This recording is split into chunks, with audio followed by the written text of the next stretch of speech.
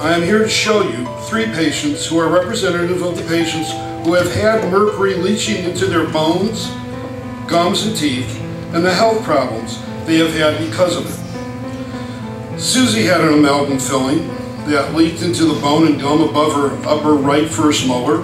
You can see the mercury coming through her gums, resulting in what we call a mercury tattoo. The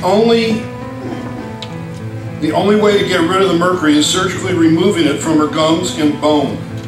You can see the mercury filling in the extracted tooth, but I also had to go into the extracted site and remove the remaining mercury filling pieces that had migrated from the tooth into the bone and gums. In another tooth, you can see the mercury filling deep within the center of the tooth. You can see from the x-rays that the mercury has moved into the jawbone beyond the tooth. Because of the mercury leaking from her tooth into the bone and gums, she developed breast cancer. Although she had a lobectomy, the cancer has spread through her body, and she has now been diagnosed with terminal lung cancer. Julie is another patient who had mercury leaching from her teeth into her gums and surrounding bone. In Julie's panoramic film, the teeth and the mercury-filled teeth look normal. However, in this periapical x-ray of the lower right third molar area, this area right here shows mercury that has leached into the bone. Not very clear.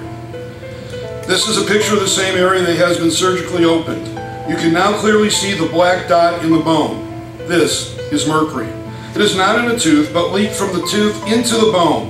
There's no way to guarantee that this will not happen. It can happen to any patient with the mercury filling, and it happens over and over and over again.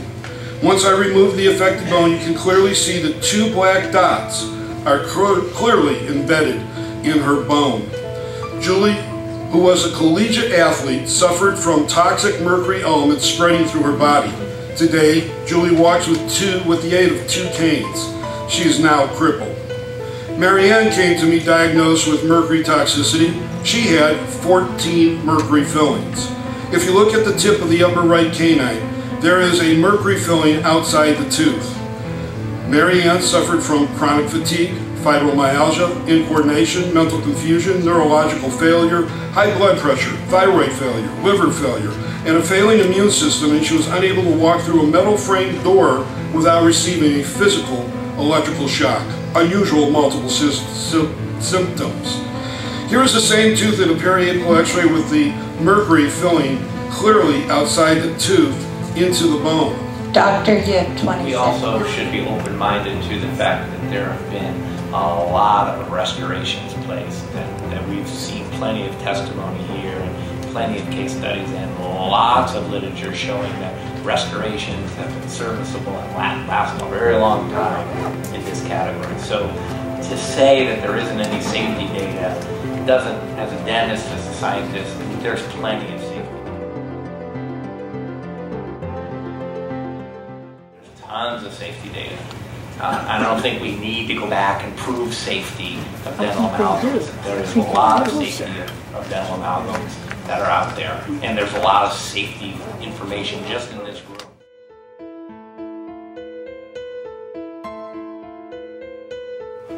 I think we're on a roll. Where? There's more in this room. Well, you can look at the longevity of restorations and the published data.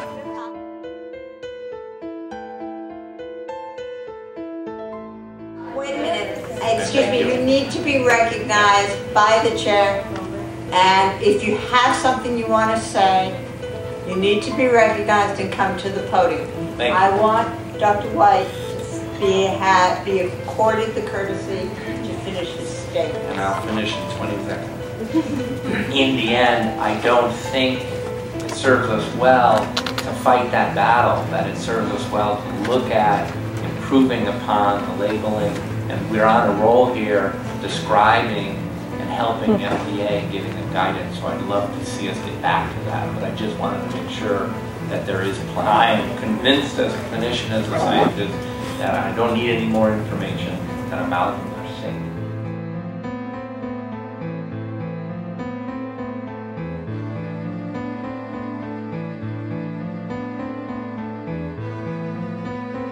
My career Korea was saved by removing the metal from my teeth.